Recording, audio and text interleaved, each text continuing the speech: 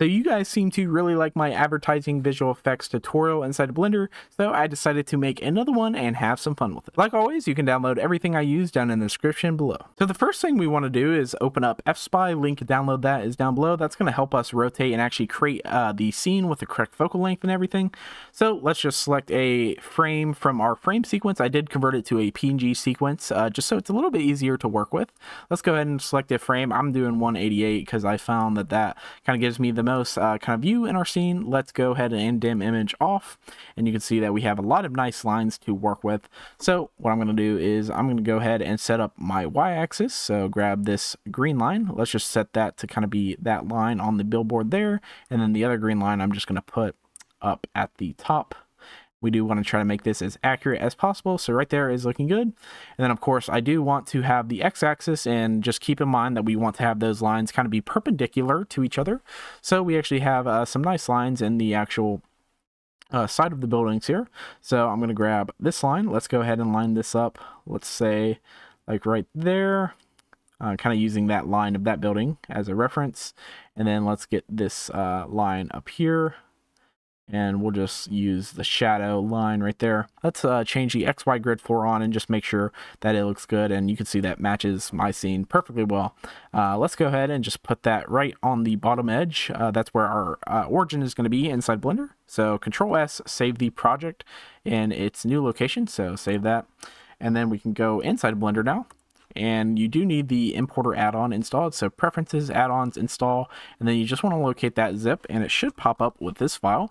You just want to make sure that's checked, and once you have that, we can go up to file and then import and F-Spy. Locate wherever you saved your F-Spy project and then import that in, and it's created a new camera inside of our project. I'm just going to go ahead and delete all of these objects that Blender automatically came with.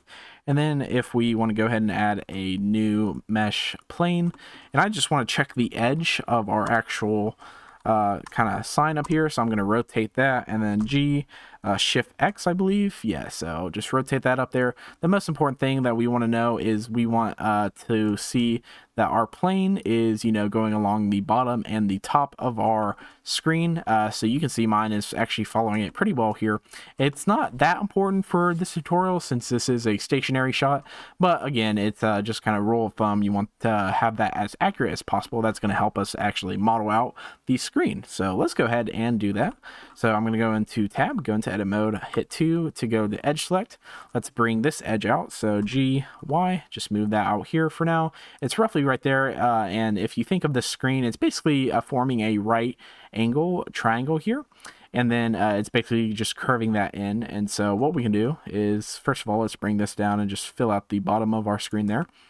As we'll notice that the top of our screen remains flat all the way throughout, so we can actually use that to kind of model out the other side right here. So let's go ahead and extrude that in the X direction, so hit X, and you'll see that it's not aligned at all. So let's go ahead and select this face, then G, Y, move that over, and we basically just want to align the top right here. So you'll see the line is basically aligned now. So that's how far out it's going to be. Let's go ahead and bring this edge. So G, Y, I'm just going to, or sorry, X. Let's bring that back right there. And then of course we do need to get that curve in. So let's select this edge, Control B to bevel. I'm just going to scroll my scroll wheel up right there. And then we just need to bevel this roughly right there. You'll see that the bottom of our screen is looking a little nice now. I will still notice that there's a little bit of a line here. So I'm going to Alt select the bottom, and then G, Z, just move that down a little bit. Of course, play around with your scene and get a model that roughly follows the screen as closely as you can, since that's going to really help out the realism of the shot. Okay, so let's go ahead, and I want to right click Shade Smooth. Let's name this the screen. And then what we want to do is go ahead and model out the room inside of the screen. So I'm going to go ahead, Shift D, duplicate that, right click to place it back. And then let's go ahead and hide our original screen since we only want to be working with our new screen now. I'm just going to name this object room so we can differentiate the two. And I want to go ahead and model out the room. So I found the easiest way for me to do this. I'm not a modeler, so of course play around with it for whatever you want for your scene. I'm going to select this edge over here, E, X, move that over there. Let's go to the side view and just line up those two edges, so roughly around there. And then if I select the other edge and hit F, that'll create a new face. And then of course I do kind of want a roof and a floor of our room. So I'm going to go ahead and select this top one, hit F, and then again Alt click the bottom one and hit F as well. So now we have our little room, and you will notice that it's shaded very weirdly right now. And so to fix that, we can go to the data properties, go down to normals, and auto smooth that, and now that's kind of fixed some of the weird shading issues that we had. So now, since we have the original screen, if you remember, if I unhide that now and select that, we still have the screen here. So in our room object, let's go ahead and delete that part of the screen. So I'm going to face select this and hold control and click the other face, and that'll just select all of these things. Then let's X, delete the faces. And now we have the room and then the screen kind of separated from each other. And so that's going to be really useful to kind of composite those in separately. Let's go back into the camera view. We will see kind of the bottom of our room object right here. And so we don't really want that. To get rid of that, let's go ahead and go back into edit mode. And then I want to select basically all of the kind of edges on the front here. And I want to hit E to extrude that down on the Z axis. And so now that's basically extruded that down. And so what we're going to do with that is we can still see that it's shaded. We need to actually set that to be a holdout material. And so before we do anything, let's go ahead and set up our render properties to match our scene. So I'm going to come up to the render properties. You can work inside of Eevee. It's kind of a similar workflow. So depending on what you want to actually show, it might be better for you to stick in Eevee, but I'm going to be switching to cycles.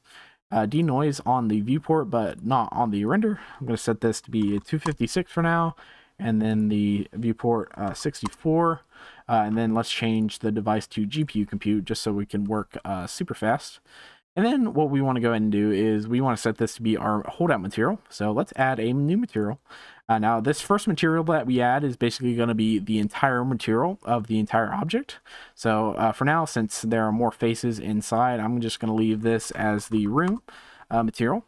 And then we actually need to make a new material, and this one is going to be our holdout. So let's just name that accordingly. And then when we have that, we can go back inside of edit mode, hit all these faces again. So again, just control click that to select all those. And you can see it's automatically set it to be our room texture as before, but we do want this to be holdout. And if we have these faces select, we can hit assign. And now if we select each individual face, this one is holdout, and then this one back here is room. And so now we have two materials for the same object. And so what we can do now is I want to come down to the holdout material. Let's come out of edit mode. And then I want that to be, instead of printable BSDF, we can set that to be, of course, be holdout. And now if we go to rendered view, we'll notice that everything behind our holdout section isn't being rendered right now. There's a little bit of a weird shading issue, and that's actually because we don't have the film transparency in our scene. So let's go up to the render properties, go down to film, and then hit transparent. And now that's fixed it a little bit. So now you can see that we only see the screen side and we no longer see our floor. So that's really cool. I do want to go ahead and go up to my camera that it created, go to background images, and I'm just going to change my opacity up. And also now is a pretty good time to go ahead and import some lighting in our scene. So I'm going to go up to the world properties, go to color and change that to environment texture. And then I'm just going to open up the HRI that I have linked down below. Okay, so let's just click that, open the image, and now we actually have some lighting in our scene. So now we are actually ready to play around with the scene. And so for my actual shot, I imported in a train model and then actually animated that and stuff. I'm not really going to be doing that today since I did use paid add-ons and everything. And I'm really leaving this open to you guys. I want to kind of just show you guys how to get the screen kind of coming out and then moving down. And so let's go ahead and set that up. So for the room texture in here, let's go and bring another kind of window out here. Then go down to the shader editor, hit in to hide this little panel over there. And then let's go ahead and mess around with some of the interior room. So I'm just going to go to slot 1, which is our room. And then let's add a checker texture in here. We're just going to have a little bit of fun with it. Place that in there. So now we have it textured in there. I'm going to go ahead and go to tab, hit A, U, and then smart UV project. Just so it, projects it actually didn't change. It looks fine depending on what you actually need. I'm just going to mess around with the scale a little bit. Get something like that. That looks pretty cool. And then let's play around with the roughness. Maybe move that down a little bit. Make the metallic up. Just so we kind of have like a cool little room in here. I'm actually going to change that up just a hair. and then we'll just play around with it like that. So now we have like kind of a little bit of a reflective kind of checkerboarded room going on there. So pretty cool effect. And of course, like all my tutorials I've been doing recently, let's go ahead and add Suzanne. So Shift A, Mesh, Monkey, and then let's just place her kind of in here. And we'll even do something cool with her and make her kind of act like she's popping out of the screen a little bit. So let's just move her on the -90 degrees so that she's kind of facing out here. So for her, let's go ahead and just make her, I kind of want to make her like a gold material. So let's see if we can do that. Yellow color, metallic all the way up. Let's go ahead and add a subdivision surface modifier on her so she's more smooth. So we'll do like a 3. So now it's a little bit more smooth. Let's change the roughness down. And so now we have like kind of a cool little gold color here. Of course, you play around with it. Again, for my scene, I did do a train kind of advertisement type thing. But this is where you can really get creative. So just have some fun with it. Now that we have all those materials correct, let's go ahead and make the material of our actual screen. So I'm going to come out here and we want to select this. Let's add a new material. Just going to name this screen. And then for this screen, I want it to be this black color. Maybe not all the way back black, maybe like a little bit of gray. And then I do want the roughness to be down. So something like that. And then we'll do the specular down like just a little bit. Because some of the highlights are a little harsh over there. So that's looking pretty good. Of course, you can play around with the lighting of our scene. So let's go to the world properties. We want to have the Node Wrangler add-on installed. So if you come up to Edit Preferences, it comes automatically with Blender.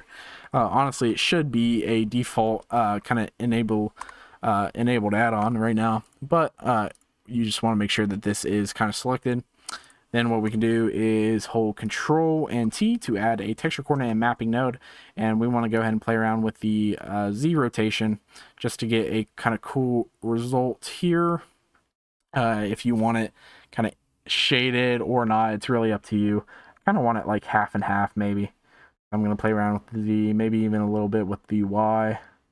Something like that. That looks pretty cool. Actually, I want to get rid of that line over there. There we go. So here's, you know, the numbers I used. Of course, play around with it yourself. But let's go ahead and save that. And then for the screen, what I want to go ahead and do is I want to animate this to kind of, you know, reveal the actual, you know, monkey and everything behind it. So what we want to do is I want to go ahead, we'll give it like 30 frames where it's just kind of the screen. So I'm going to go ahead and I to set a location keyframe. And then I want the screen to basically kind of go backwards. And so let's G and then Shift Z, kind of move that backwards. And it depends how much you want it to move for you. This is looking pretty good for me. This is kind of where I want it to stop there. So again, I, just location. And then of course we want to add one more keyframe. I'm just going to go, you know, to frame 60, go G, Z, move that down there, and then I, location. So now we basically have the screen kind of going backwards and then revealing it down. It actually goes down a little too fast for me, so I'm going to bring this frame way out so it increases the time it takes for it to go down. That looks pretty good. What you could also do is hit A, select all of these, and if you want to play around with some of the interpolation modes, I actually find that some of them are pretty cool. So if you want, for example, if you want it to bounce, so if we select bounce, you'll see that it basically bounces the screen up and down. So it's really just whatever type of effect you want. I actually like the default one, so I'm just going to go back to interpolation mode, Bezier, right there. And so now we have that animation. Of course, we do want it to close at the end. And so I'm basically just going to copy and paste the keyframes that we have in the reverse order. So let's copy and paste this right there. Gonna grab this keyframe, place that right there. And then of course we need to grab this, copy and paste that over there. And so now we have the screen basically putting back into place at the very end.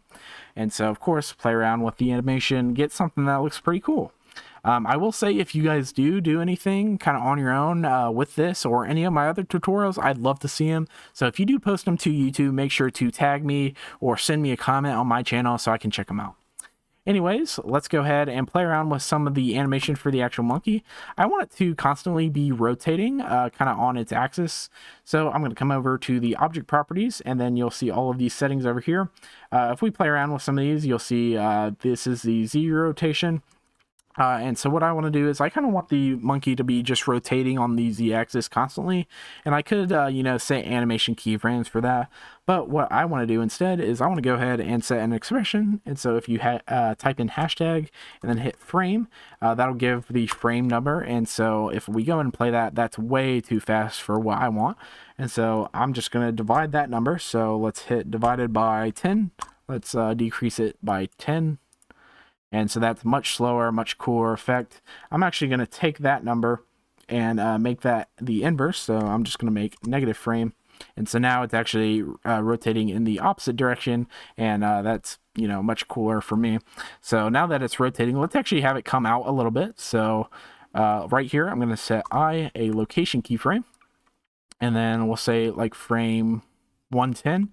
We're going to have the monkey actually kind of come out of the screen, and this only works at this specific camera angle. You know, if you were actually standing kind of like over here in real life and looking at the screen, it wouldn't really give the same effect because, again, it is being projected on a screen. So you do have to keep that in mind. Let's go ahead and shade this smooth. I'm going to go hit G and then X. Just move her out a little bit. The one thing we do want to keep in mind is that we don't really exit the bounds of our actual screen. And so I'm just going to move her like out there, right there. And so you'll see the edge will never kind of interact with the edge here. Let's go ahead and set a location keyframe. And I just want to make sure you will see that the ear kind of pokes out here. So we actually did it a little bit too far. So let's go back, and I want to G, Y, or X, move that back just a little bit.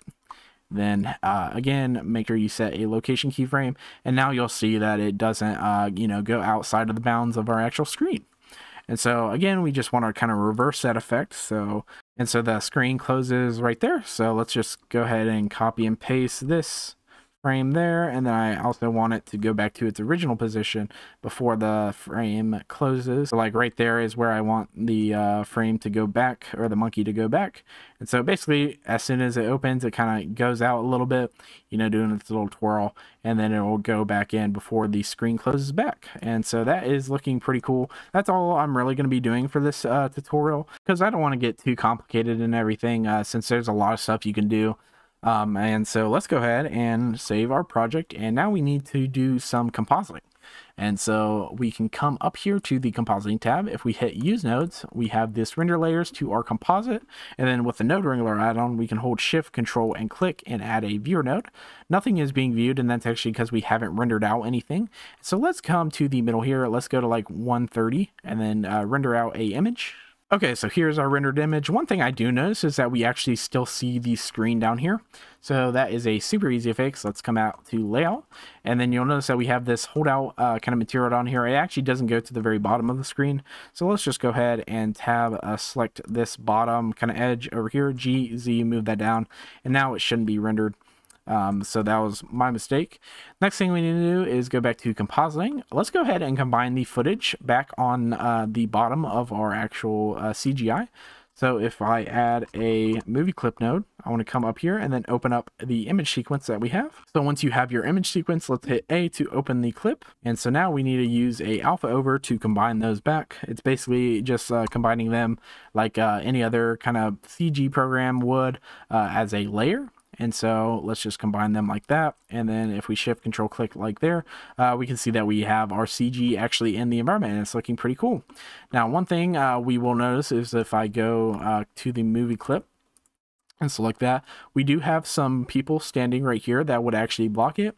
And then we also have the kind of this lamp post that would be blocking it too. And you can get real into the details and stuff, like for example, this lamp post in the back, you can also do that, but I'm not really going to be nitpicking all of that.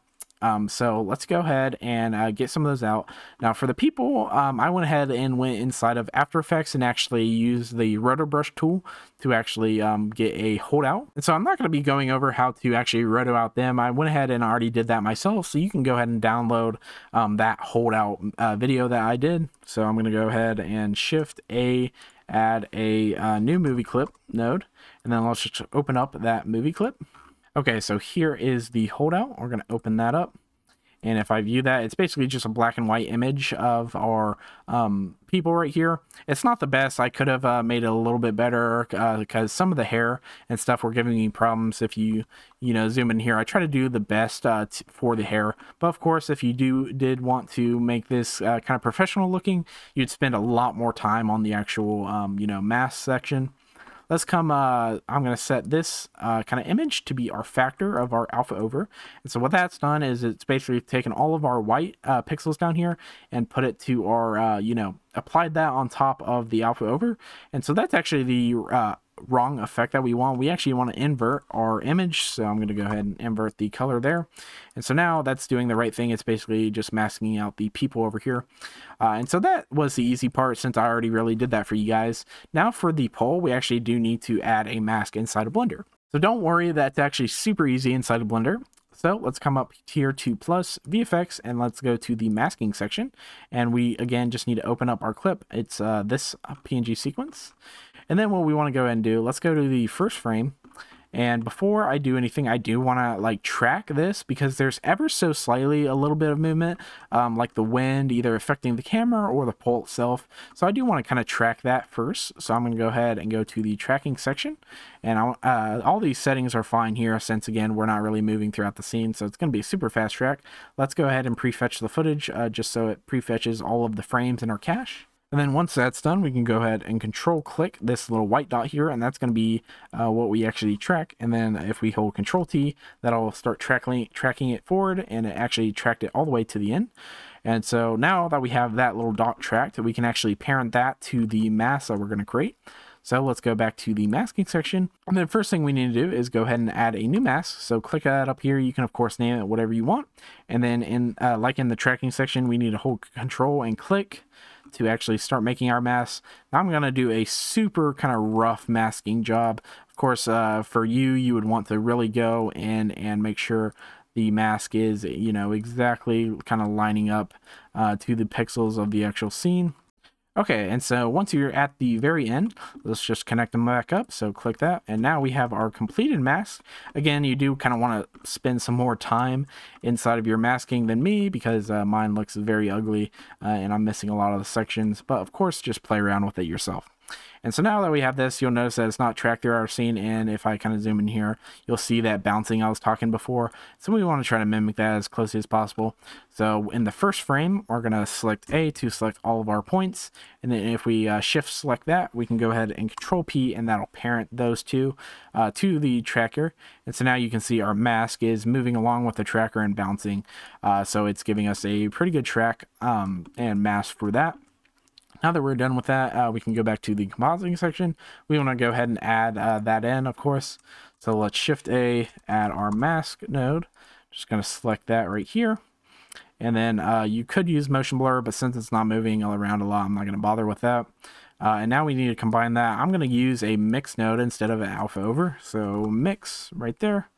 And let's just place those two right there. And the reason I'm using a mix is because if we actually view that, we'll see that we have our lamppost, but we actually don't have our people anymore. And that's actually because by default it's using kind of the alpha and the mix operation. We actually want that to be a add operation, so that'll add the two together. And so now we have both of our masks in.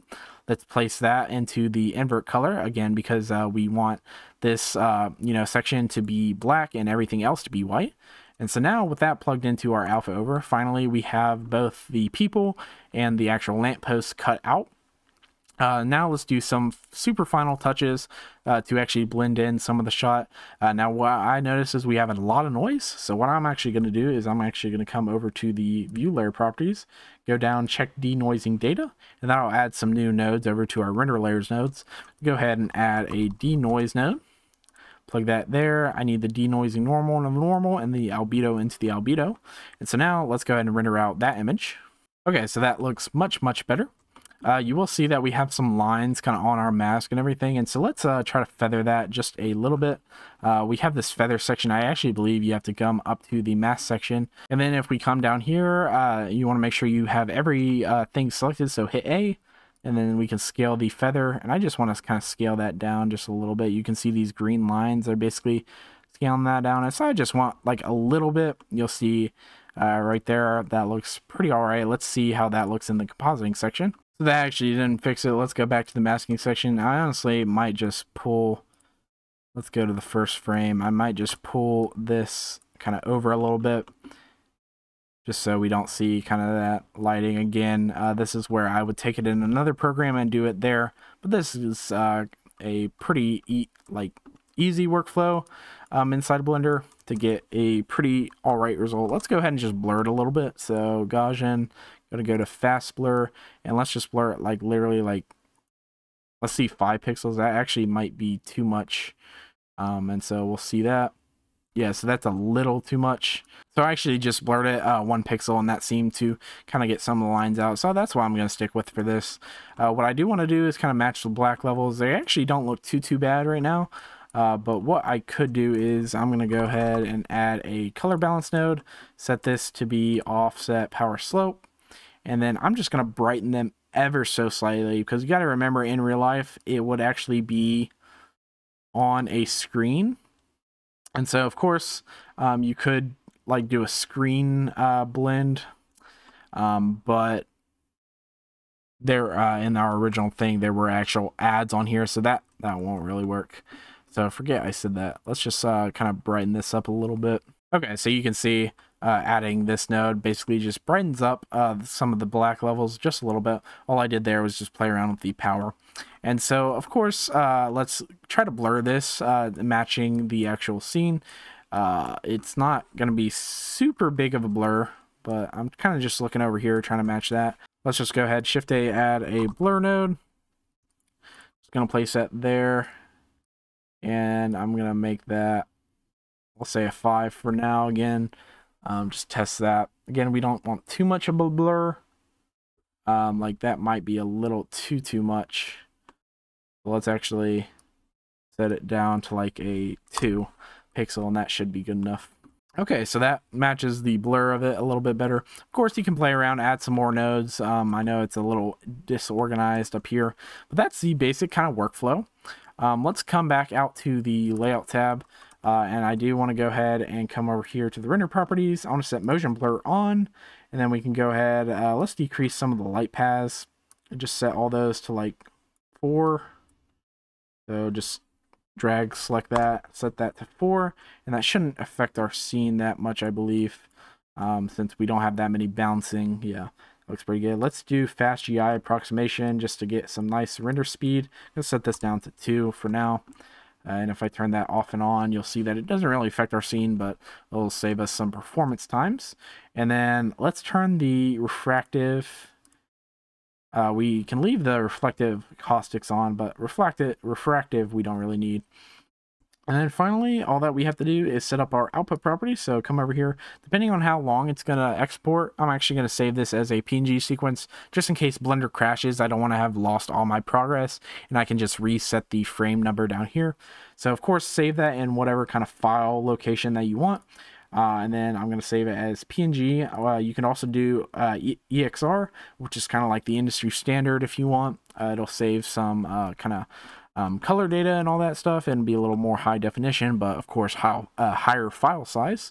We're not going to be rendering anything with RGB, or sorry, with alpha, so we can just set it to the RGB section, then compression down to 0, and once you have all of those kind of set up, we can go ahead and go to render and render the animation. Okay, so here's the final result that we got. Of course, you can play around with it on your own and get a really cool result. Like, for example, in my original shot, I had a train going past the camera. And so it's basically the same workflow, give or take a few things. But anyways, I hope you learned a lot and got a pretty cool result that you can apply to your own visual effects. But anyways, it'd mean a lot to me if you consider liking and subscribing, and I will see you in the next tutorial.